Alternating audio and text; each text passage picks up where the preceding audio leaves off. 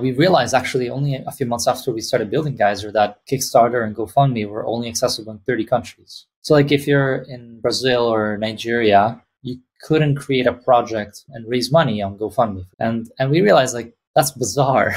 So Bitcoin really, really like saves mainly that, because at the end of the day in the West, we still do have a lot of these tools and they're pretty powerful and useful.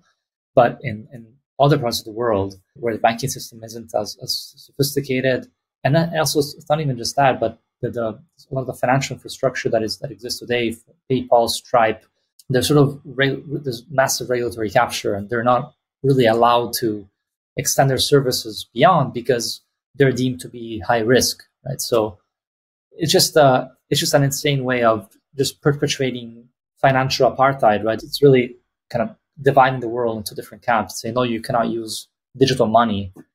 And now we have Bitcoin. It's like, well, now everyone gets digital money, thankfully. This is the Freedom Footprint Show, a Bitcoin philosophy show with Knut Svanholm and me, Luke DeWolf. And we love to expand our freedom footprint. We hope you do too. The best way to do that is, of course, to try to emit as much freedom dioxide as possible. The best tool we have for doing that is, of course, Bitcoin. Before we dive into today's show, we'd just like to tell you a little bit about how you can support us. First, to support us directly with Bitcoin, visit our Geyser page at geyser.fund/project/freedom. Or you can send us sats directly to freedom@geyser.fund. And for the month of February, Geyser is matching all contributions up to a total of 500,000 sats. This is the best time to support the show and get literally double value for your sats. You can also support us as you listen by listening to the podcast on Fountain. The app is available on Apple and Android, and you can stream sats or send a boost. It's the easiest way to support the show just by listening normally. And if you don't care too much about Luke, you can always visit knutsvanholm.com, where you can buy my fabulous wine, my books, and a t-shirt or two.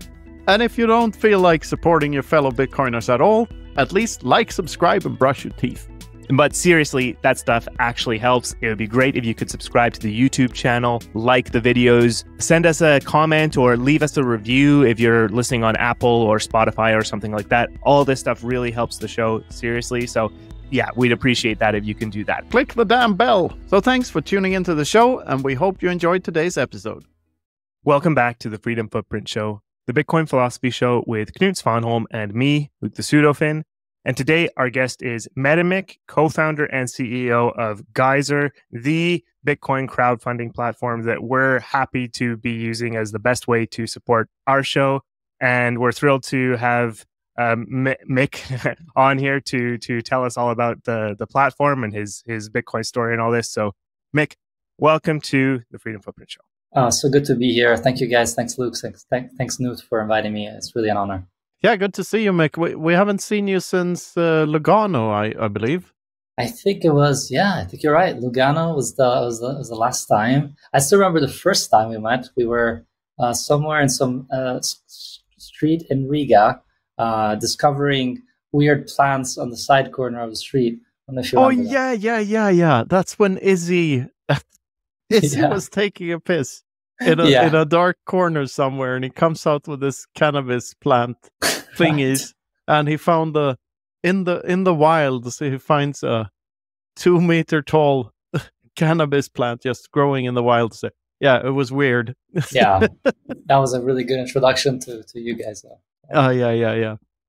That was a fun night. I remember that was a long night. My memories from that night are blurry, to say the least. Yeah, but all good fun. Yeah, and how is Geyser doing these days? Like, well, what's going on at Geyser? Yeah, so Geyser we're always building, always just listening to users, always solving bugs, always sort of making the platform better. But and lately we've been doing just a bit of research in terms of how can we move Geyser forward and what's our broader vision and where are we going. And we definitely see a need for a more kind of a community-based approach. Geyser is a place where people, creators send their fans to support them, obviously, as you guys know. But there's the potential to make it also more interactive with making it a place where special contributors get to have special rights to get access to certain certain information, certain content, and kind of creating more of a feeling of community for the creators. So yeah, sort of exploring where we want to go next, and we're really excited to be supporting, I think, the hundreds of creators that are earning in Bitcoin, and it's really an honor to be supporting this community and this niche community that is the Bitcoin community. But our aim is to also bring the tools that Bitcoin enables to the broader market as well. Yeah, so for those of you that don't know, like Geyser is a crowdfunding platform similar to Patreon, but with Lightning payments enabled. So you connect your Lightning wallet to Geyser, and you can get funded by the community. Right. Yeah, probably more or less so between GoFundMe and Kickstarter, because you can also sell rewards on Geyser. Yeah. But Patreon is a good point, because that's sort of trying to move also in that direction, in providing subscriptions and hidden content for paywall content for subscribers and so forth as well. Yeah, and we started talking a bit about this before we hit record here, but during the Canadian trucker protest, a bit more than a year back now, right? Look, when the hell was that? Like 2 years. The time goes too 2 fast. Years ago now, yeah. 22, yeah.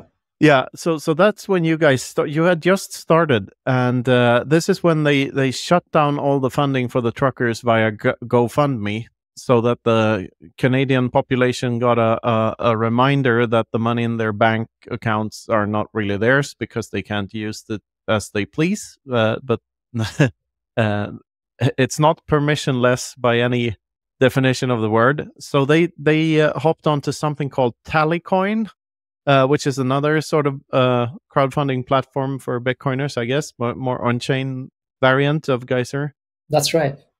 Yeah, so when that whole thing happened, Geyser was just in its infancy. We had been born just a week before in a pilot. It was just a pilot project. There was only one project on Geyser, but it was a little input field where you could say, hey, you have an idea, drop your name, drop your idea, and we'll get you onboarded. Because we just wanted to see, is this something that people even would want? Like, do people care about this stuff? And so we released something super quickly in just a matter of a few months. And we got, in a week, more than 100, not a week, maybe the first month, we got 150 to 100 requests for creators wanting to use Geyser as a platform. And that was for us like a signal that, okay, there's something here. But on the first week of being live, the whole trucker stuff happened with GoFundMe.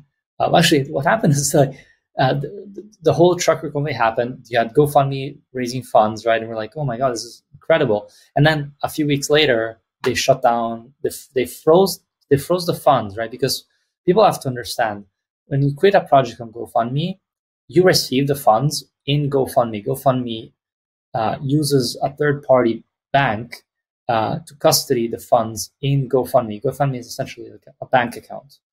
And that's why they could just freeze those funds. And they said, okay, we're going to freeze these funds and reuse them for other projects. And people were like, don't do that. They got sued. And then eventually, I think they give the funds back to the funders. But not only did they freeze the GoFundMe funds, they also froze bank accounts of those who sent the money. And I have friends who sent $10 and their bank accounts was frozen for a week. So imagine that. How bizarre is that? And so that's why we had built Geyser in non-custodial way, right? Built on top of Voltage, built on top of your own node. Essentially, you could connect your own node and receive Bitcoin on chain and on Lightning to be fully censorship resistant. And that went really well for a while. But yeah, at that point, Tallycoin, you could essentially send donations on chain, and you it's still a functional app, platform that allows you to do donations on chain. I think also Lightning, if you connect like a separate service called goodness, I cannot remember the service they use, but yeah, sort of have to kind of do a few more hops, and I think it worked really well. I think there's BTC Sessions, right, who was one of the key guys behind the whole initiative, has done some podcasts and talked about his experience, and basically says, like, I think as soon as the government started shutting down, he said, like, I was scared for my life. I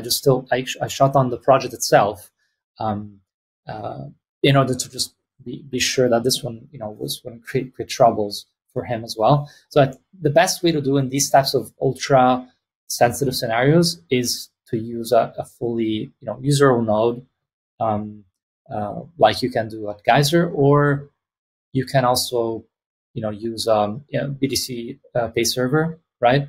A really good censorship resistant option. And yeah, it can get tough, right, in terms of government seizing funds. So with Geyser, after having a node approach, which is fully non-custodial and censorship resistant, we decided, look, there's actually still massive limitations here. Like, running a node is not simple. Most people were like, no, thank you. I have to kind of manage channels. To get a 1 million sat donation, I need to have 1 million sats in Lightning channels, and I don't have anything. Like, how do I get started if I don't have anything? Voltage is great, but I still have to pay $10 a month to get that going. So now we figured out a solution to just allowing creators to link their Lightning address from their Lightning wallet and just start receiving the funds directly in there. And there's a lot of technical complexity with Lightning, but there's one thing that really works is custodial Lightning. So it really does work with all its limitations. I'm not saying that's good. In fact, I definitely recommend to move your funds out of custodial wallets as much as possible. But it really works in terms of usability, in terms of mass adoption. So yeah, so that's worked really well, and that really has helped us scale. Now we have over 100 new creators every month joining Geyser. We have, over, sometimes we reach 3 Bitcoins in transactions per month. So there's a lot of activity. Oh, nice. So is there an on-chain option as well in Geyser?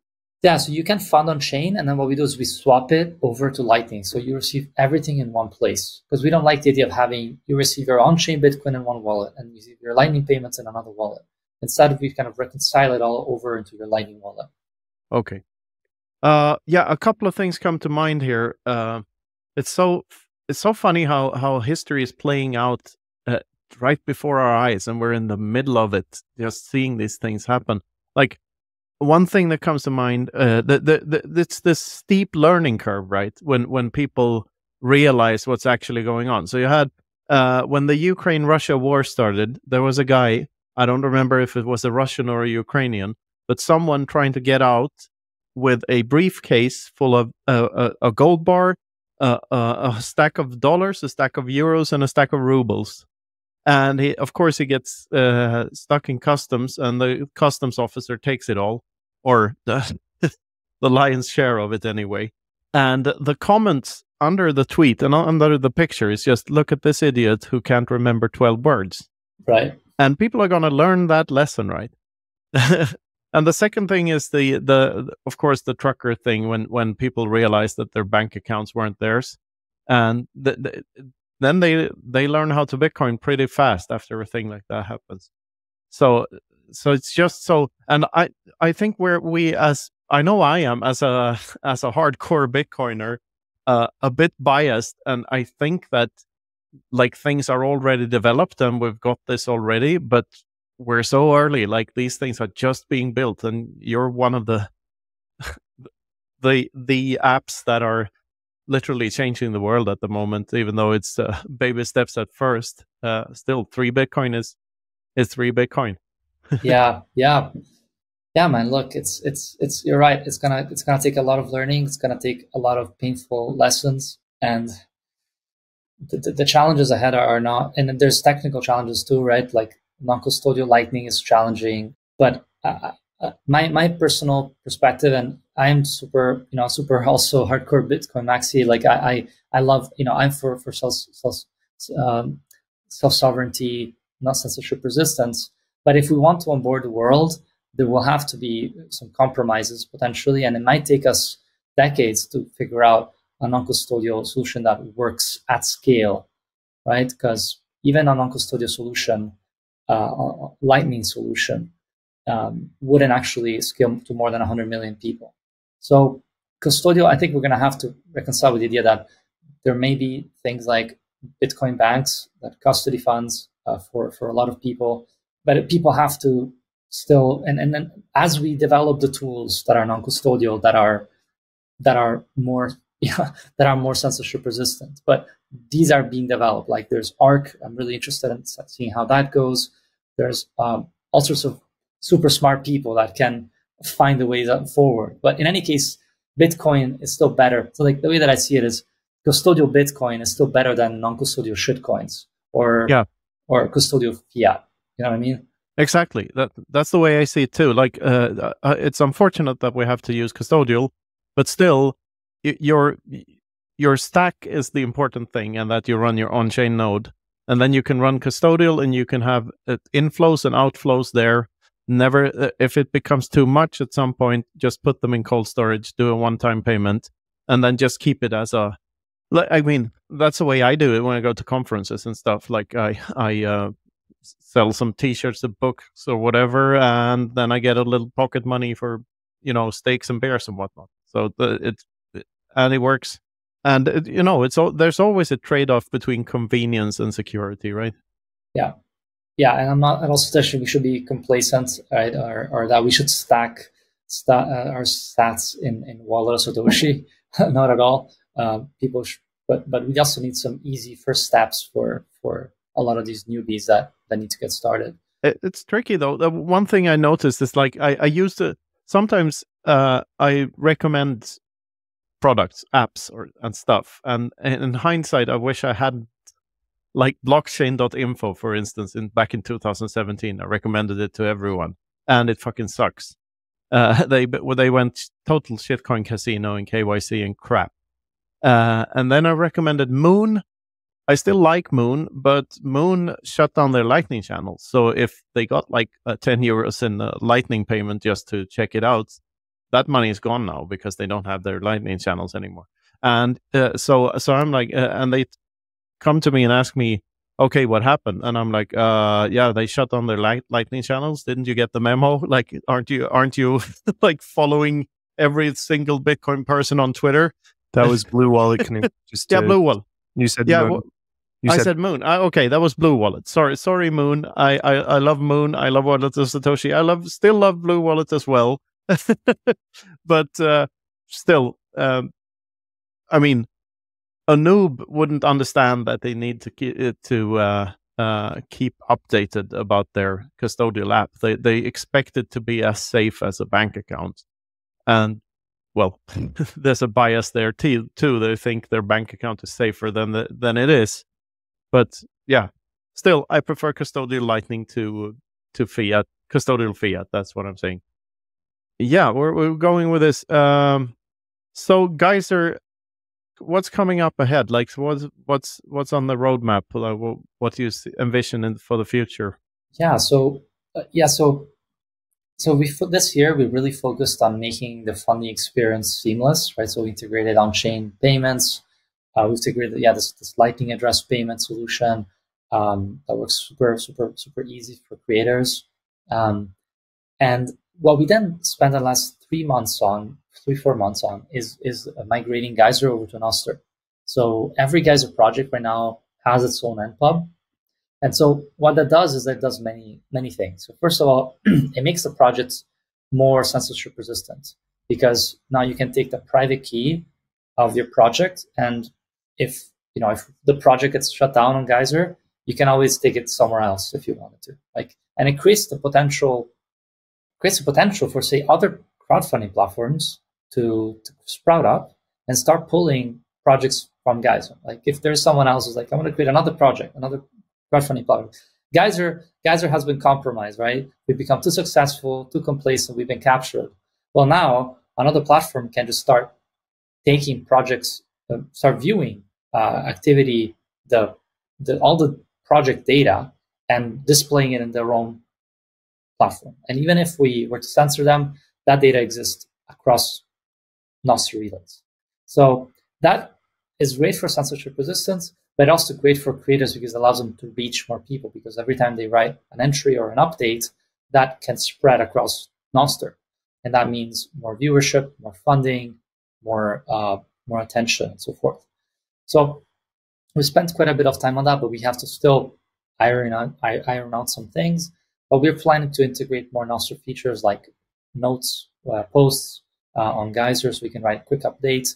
And as I mentioned, trying to learn more about how we can integrate subscriptions in some smart ways and enable, say if you're a subscription to Knut's podcast, you get to see some paywalled content. Me dancing, like you get access to my OnlyFans. Exactly. Yeah. Yes. Who wouldn't want to see Knut dancing, right? See the whole beard. Yeah. Yeah. Yeah, exactly. So there's stuff that you can do there. And the point is to kind of learn from what's been happening in the creator economy, whether it's Kickstarter, Patreon.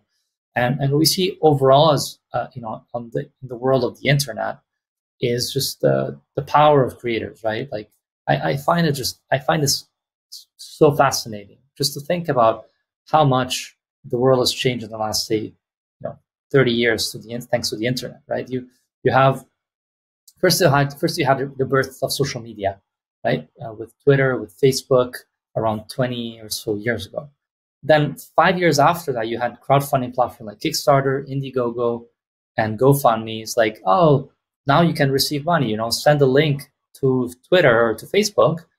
People follow you through the social media platform. They click on your project and then they fund you on these other platforms.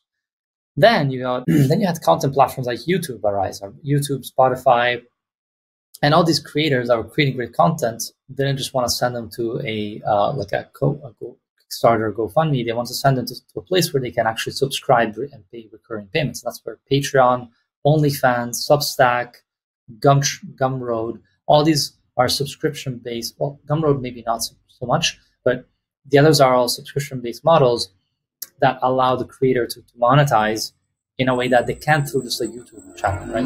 With YouTube, you can make thousands of dollars if your video gets millions of views. But if you don't get millions of views, if you don't have millions of subscribers, it's really hard to make a living as a creator, as a content creator, as a creator in general. And so there's all sorts of models, right? There's subscription, there's advertisements, there's donations, and so it's an ecosystem that is in development, and there's all sorts of experiments happening. But now with Bitcoin, you have an even more powerful tool, because with Bitcoin, money flows a lot quicker. You don't have to put in your credit card details. You have even a wallet on your own browser, like Albi. You can send funds not through Kickstarter. Like you guys have a Geyser Lightning address, right? Which is freedom@geyser.fund. And someone types it in the wallet Satoshi. They don't have to go to Geyser.fund to fund you, right? It's an incredibly powerful property of interoperability. Like you can send money ubiquitously from wherever. And this Lightning address is the key funding identifier. And it's like 100x better than using your credit card. Yeah, and as creators ourselves, we know that we're playing this game like we're trying to do it seriously, so we're trying to run it somewhat as a business, and having sponsors and all that. And we, of course, everyone who has sponsors says I use all of my sponsors' products, and there's some ball shaving kit and some stuff like that there's no way in hell that they're actually using it, but. But we actually have so many synergies with all the people that have sponsored us. Like we really, really like and use their products because this is the Bitcoin ecosystem. Everything's connected, right? And we all benefit from helping one another. And it's such a we're really trying to tap into that and live that meme as well, because it's so powerful. We don't have to compete. We can just collaborate, all of us. It's just fantastic. Yeah, it's a free market together, on steroids. Right? Yeah. So yeah, we talked to Stefan Livera yesterday, and we went down a funny part of the rabbit hole. If you envision hyper Bitcoinization and number go up forever and all of this, I can see a subscription model that is possible with Bitcoin, but not possible with fiat. And that is a one-time payment if for a lifetime subscription. I mean, that exists in fiat also, but it's very rare because you have to put up a hell of a lot of money for that to make any type of sense at all.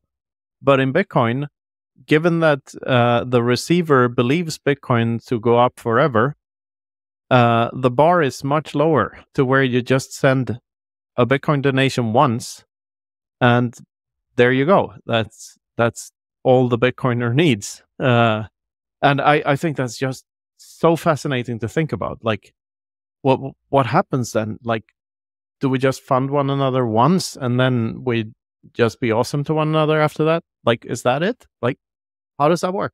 Yeah, it's a good question, man. It's something I've been thinking about a lot. Like, what is the cadence like? How is that important? And in fiat, it's different than in Bitcoin. But in Bitcoin, I feel like as much as I like to believe that Bitcoin will go up forever, the human brain, the experience of the human brain is such that actually that will take time, right? And because Bitcoin goes through these bear cycles, and the bear cycles feel like infinity as well to some extent. And so 4 years, you have to think 4 years ahead of time of what that might be worth, and maybe multiply that by some amount. But yeah, but we don't know how much that multiplier actually is. And in any case, in 4 years, depending also on what age you are, 4 years can be a hell of a lot of time. And so you might not be thinking that far ahead. But for those who have low time preference, then yeah, definitely, I can see that happening. Yeah, the real power there, as I see it, is that you can have both. You can have both a cash flow inflow and a cash outflow, and then you can also have your stack growing from one-time payments every now and then. Like the one does not, exclude the others. Exclude the others. No, because you can have all of it.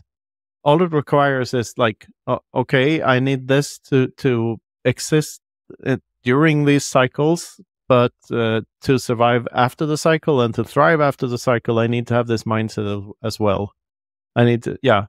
So all of these basic theories of economics that I was taught as a child, when you can still make money from interest by just saving money in a bank account. No one can do that anymore. But we were told, like, pay 10% to yourself, save 10% for yourself of whatever you make, which is very good advice if you're on a Bitcoin standard. If you're on a fiat standard, it's not, because you're just going to lose that money over time. But it poses some fascinating questions, like makes you think about what, yeah, it's a weird future to go into. But like, I would say, like, when you're talking about like the internet changing things over the last 30 years, I mean, post lockdowns, it has been more powerful than ever with these, this thing, for instance, Riverside, us just talking to one another by the click of a button and recording high quality content. Of course, yeah, highest quality content since it's us. But it's absolutely amazing that we can do this and that we can do Bitcoin back and forth. It's truly erases borders in a way that just wasn't there before. Totally, man. Totally. And there, just like people were mind blown about, say, Airbnb. Like, you kind of think of Airbnb as an idea, as a business model before the internet. And even when the internet was born, it would have been inconceivable. And even when the guys started that Airbnb, it's called Airbnb because you could rent air mattresses. But they couldn't even conceive of how big it could be, right? And this is true for so much in technology.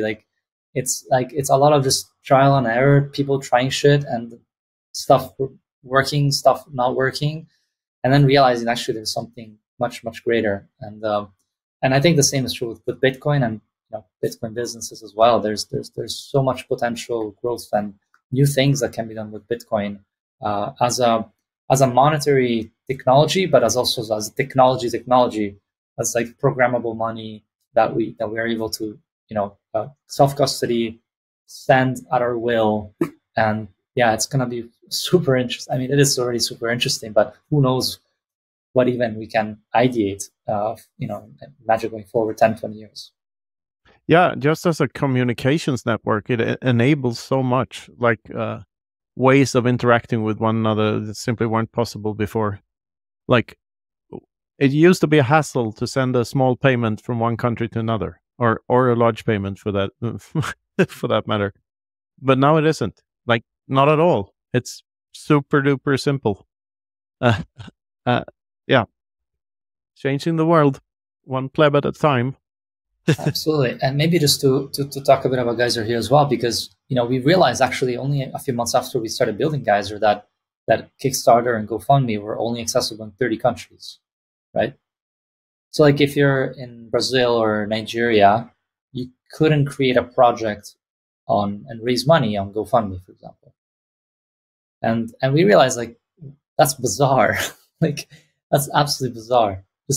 And then Patreon was able to figure something out, but it's super challenging to do it. You have to be KYC'd if you're in third world countries and so forth.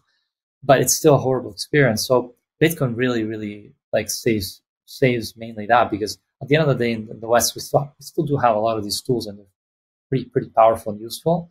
But in other parts of the world, where the banking system isn't as sophisticated, and then also it's not even just that, but a lot of the financial infrastructure that exists today, PayPal, Stripe, they're sort of there's massive regulatory capture, and they're not really allowed to extend their services beyond because they're deemed to be high risk, right? So I actually used to work in a bank, and remember once hearing this thing, oh, but we cannot allow our payment channels to open to this country in Africa because there could be terrorism. So this excuse is just an insane way of just perpetuating financial apartheid, right? That's what Ray Youssef calls it. I think it's absolutely spot on. Financial apartheid is a really good way of putting it, because it's really kind of dividing the world into different camps, saying no, you cannot use digital money.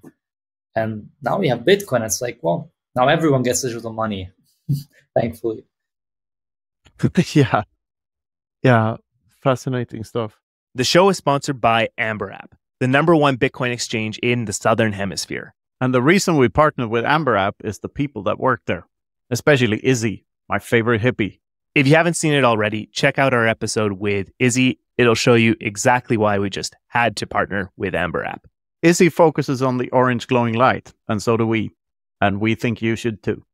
Amber App will be launching their version 2.0 soon and rolling out globally. They'll be including a non-custodial on-chain wallet, an anonymous Lightning wallet, a fiat wallet, and an exchange all in one. It's going to be a super app. It's like WeChat, but without the CCP. So stay tuned, follow Amber App on X, and check out their website for more information at amber.app. Next up, Wasabi Wallet, the privacy by default, open source, non-custodial Bitcoin wallet with CoinJoin built in. It's the easy-to-use, comprehensive, affordable way to make your coins private. Oh, if you want a privacy for your Bitcoin, don't be an idiot samurai. Use a Wasabi wallet now. So check out wasabiwallet.io and download Wasabi today. Here, why don't we take this in the direction we're usually supposed to start with, but we always skip because Knut has ADD. Can you tell us a little bit about yourself, Mick? Your introduction and how you got sorry about that, Mick. No, all good, man. I love it. So, what's my background? So I studied anthropology and economics in university. So I've always been really interested in people and economics and sort of human systems. And I ended up after that working for some nonprofits, and ended up working in Nepal after the earthquake. I was very idealistic kids, like wanting to save the world. And I realized that as we were there, we were having shit impact. Very very little impact we were having.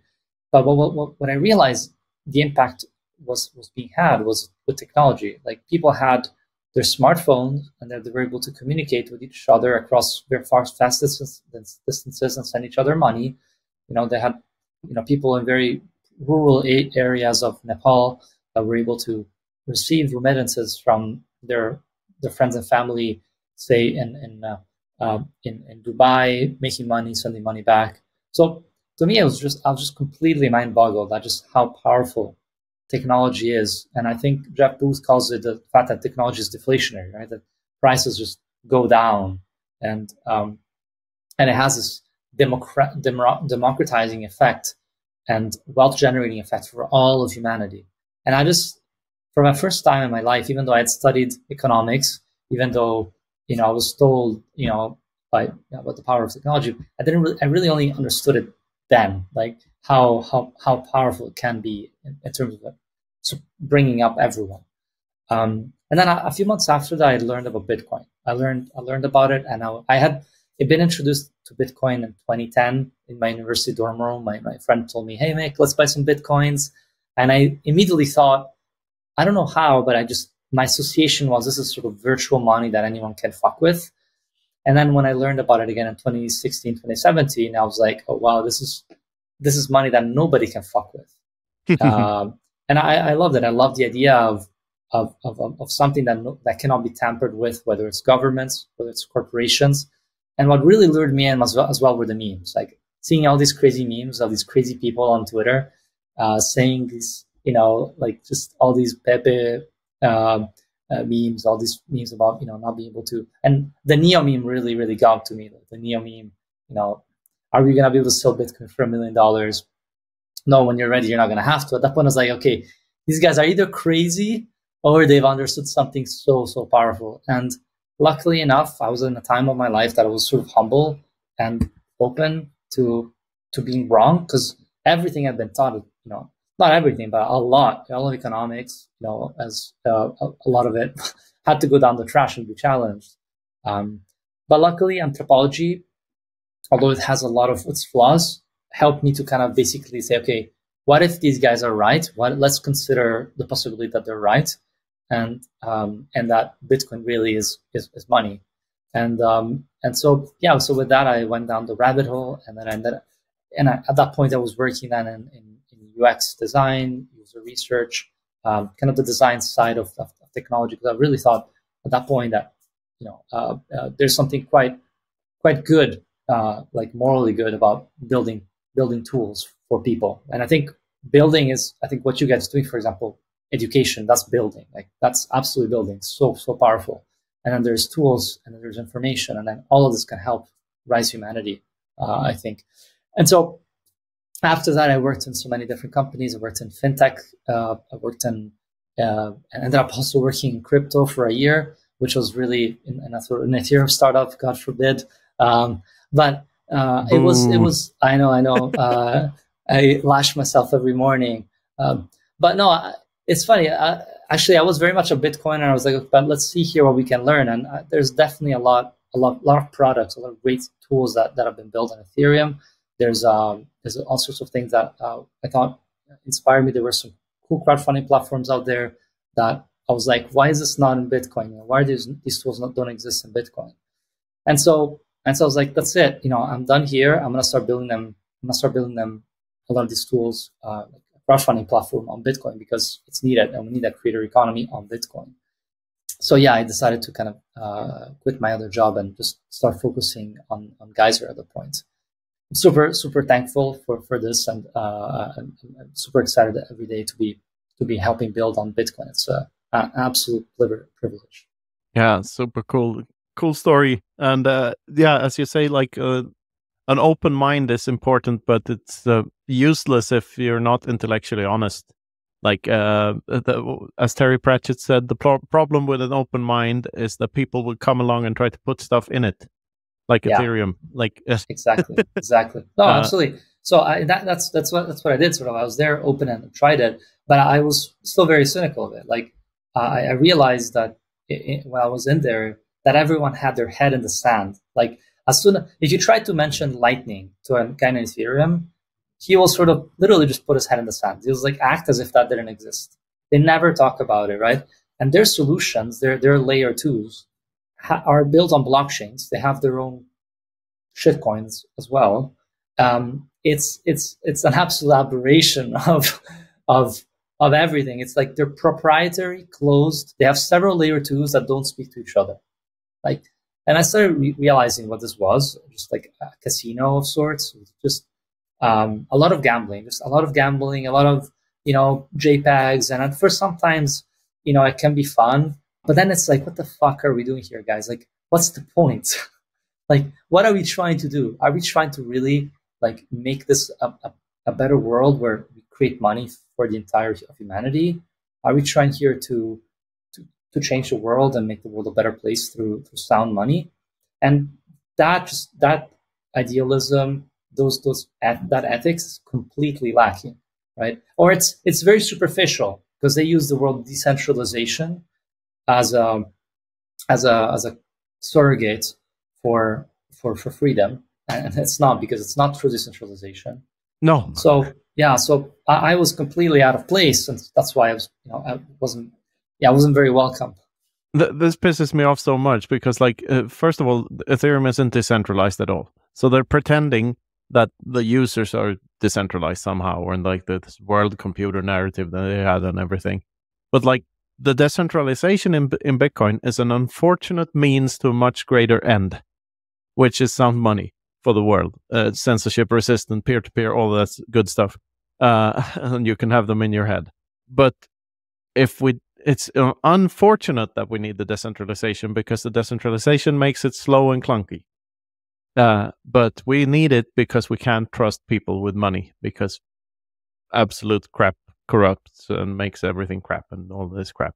That's the whole point. That's the whole point of the Bitcoin, both blockchain and the proof of work, right? Is that it's reliable. That's the only feature that it needs, because reliability is fucking hard to get. And the only way to get it is through a lot of work and shit everything else, right? Because that's the key trade-off. Yeah, and you can only get it once, because all it is a number on the internet that doesn't change. And any copy of that is redundant by definition. So yeah, well, there's that. Here's the thought I had before that I lost about the when the ADD kicked in.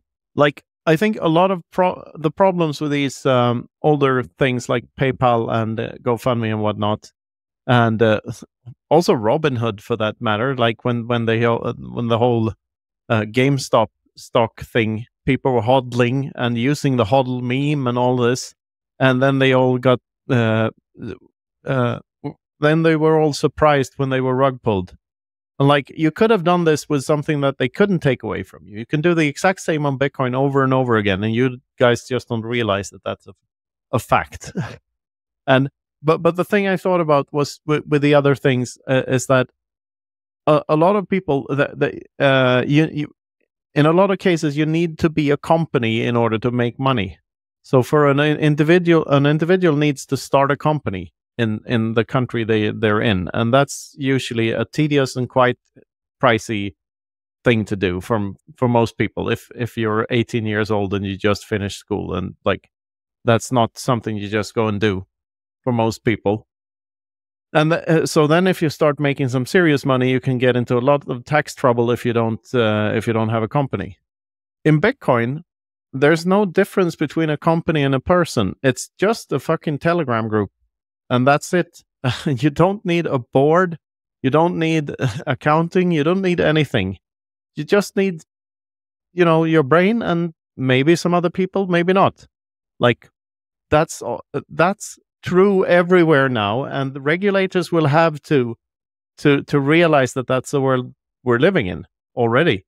You hit the freaking nail on the head, man. That is so fucking powerful. And I remember actually Jack Dorsey saying exactly this in a conference, and that's one of the key triggers that helped me also start Geyser, because he just sort of helped me understand how powerful this was. He said literally, anyone can start a company with Bitcoin. You don't need a banking license to be a crowdfunding platform. He didn't say this, but you don't need a banking license to operate. You don't need to apply to a bank.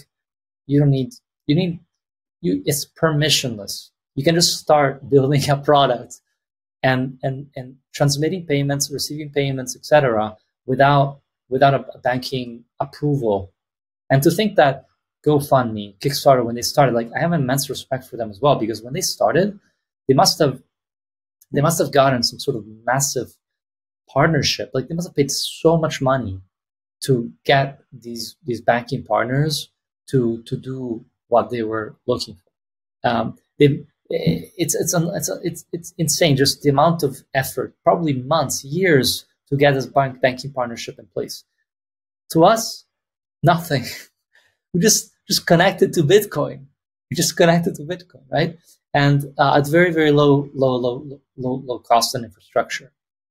Luckily, we also were able to build on top of already an existing Bitcoin infrastructure like Voltage, which is awesome for routing payments and running a node. That really helps as well. But yeah, it's regulators have no idea like what's coming. There's going to be an explosion of just products, services, tools that you can plug and play on the internet.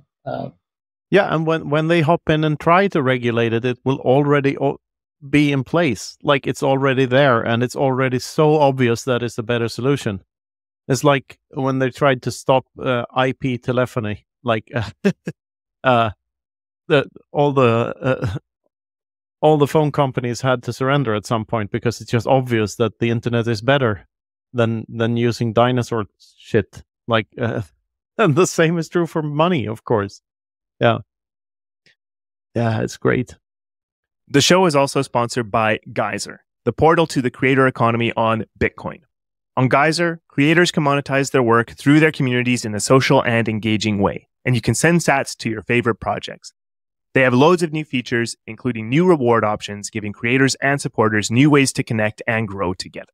Geyser Fund is the best way to support our show directly with Bitcoin, and we have a fabulous Lightning address, freedom@geyser.fund. So whether you're a creator or supporter, check out Geyser at geyser.fund today. The show is also sponsored by Orange Pill app, the Bitcoin-only social network where you can stack friends who stack sats. You can connect with your favorite Bitcoiners on the app, like Seyfedina Moose, Peter McCormack, or Natalie Brunel.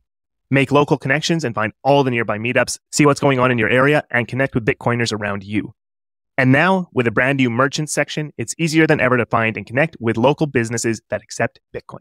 The best part about Orange Pill app is that you know that it's high signal because you're paying for Orange Pill app, and so is everyone else. There are no Asian ladies asking you how your trade is going on Orange Pill app because it's not a trading app. It's a dating app. Is it a dating app? So download the Orange Pill app on Apple or Android, send us a DM, and start building your local network of Bitcoiners. Sure. Well, maybe we can take this into kind of a more philosophical direction, or kind of the direction of how things look to you going forward. Geyser, of course, has one role, is filling a specific niche, this crowdfunding and all this. But how are you feeling the Bitcoin situation right now? How are you feeling about the future? Are you optimistic? Yeah, man, really good question. I've been loving the bear markets. It's been just building, and it's been, as I say, yeah, bear markets are for builders, and it's amazing that we've done so much. Everything we've done so far has been in a bear market. So in some way, I have no idea what to expect as to what the next bull market will look like. We know Bitcoin works through sign cycles, and it's going to probably do its thing, right? I don't know. Yeah, I think it could. It's interesting, right? I think with this whole ETF stuff, it's possible that I think the way that it's been approved, I'm quite cynical with this stuff, right? So the reason it's been approved is because at the end of the day, Bitcoin as an ETF is really just a speculative asset, right? So it's basically been approved by the Wall Street bros, right? It's like, just let us gamble with Bitcoin, regulators, right? And the regulators are like, we don't like Bitcoin, but fine, we'll let you do that, because in any case, they make the capital gains, right? Every time it gets traded, and they make money from that too. But I think it's just, again, Bitcoin doing its thing and sort of being this mirror where everyone gets to see what they want, and then just expanding its breadth, expanding its adoption in all forms. But ultimately, what I am interested in, and I definitely follow Ray Youssef here quite a lot, is I see Bitcoin as money, as peer-to-peer electronic cash that people should use to trade, to exchange, that nobody can dictate, right, what people are trading. And I that's what I'm for, and that's why we built Geyser. And I think it's, that's what we have to really keep pushing and trying to get Bitcoin as a legal standard as many countries as possible, because that's what Bitcoin is meant to be. So although I don't really give a shit about the ETF per se, I see it as a further infiltration tool by Bitcoin to increase its own adoption And yeah, it's possible that it'll even lead to even greater highs with the bull market, and that people will get wrecked and try to realize, okay, what the fuck is this, and start paying attention and start doing the research and listening to Knut's and Luke's podcast. So that's sort of, I don't know, I see that as the same thing happening, right? The same cycle of greater attention, greater awareness, wrecked education, building, and so forth. And this is just like a further escalation of that, which is incredible. So yeah, I mean, in terms of, I don't know if that's sort of what answers the question in terms of where we're going, but yeah, I think that's that. I'm not sure in terms of numbers what we should target. I've got no, but that's great. Like, there are so many different angles to view Bitcoin from. Like, some love it as a savings technology, and you, as you say, you're on Team Cash and international frictionless payments. And there's like just so many different ways to look at this thing and learn from it. Totally, it's great saving technology, absolutely. But if we don't use it as a means of payment, we're missing half it's the gonna point. die. I think. Yeah. I'm afraid it's gonna. Yeah. I don't know that. I don't know if it's gonna die, but you're sort of missing out on a great feature, a great functionality of the thing. Like that. That's what it was built for, to be teleportable. That's one of the reasons why we value it and can save in it. Like, I guess. Right. We have this motto at Geyser, which is "Let the sats flow." I don't know if you've heard of it. And it's really trying to express our belief that, and yeah, who knows if it'll die or not? Probably not, of course not. But yeah, this idea that like sats need to flow for Bitcoin to gain more adoption. Like Bitcoin in more people's hands spreads the likelihood of Bitcoin then actually being used as means of exchange. And in a world where say Bitcoin is legal tender everywhere, well, wouldn't you want to, you probably still want to remain very conservative in terms of your spending habit. It doesn't mean go degen, right? So going degen is like on the other extreme, and then hodling is complete other extreme, where you're just completely just holding. And I think letting the sats flow is somewhere in the middle, where you're not just throwing money at JPEGs, you're spreading Bitcoin through donations or through purchases, which helps to spread Bitcoin further into more hands. Spend and replace.